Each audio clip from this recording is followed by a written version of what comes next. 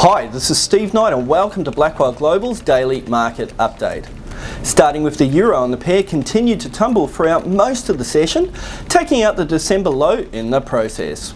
Much of the move was fueled by the stronger US ISM Manufacturing PMI result, which rose strongly to 54.7. Subsequently, the euro finished the session well down around the 1.0406 mark. The market is likely to now switch its focus to the impending Eurozone flash CPI estimate. Turning to the cable now, and the pair saw a volatile session, but ultimately declined for the second straight day as the US economic data proved relatively robust. Subsequently, the cable moved steadily lower throughout the session to close the day around the 1.2235 mark.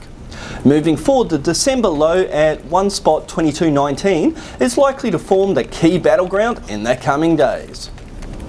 Finally, turning to the Aussie dollar, and the embattled pair received a boost from a sharp uptick in the commodity price index to 45.5%. This helped to offset the broadly stronger greenback and saw the pair close up around the spot 72.19 mark.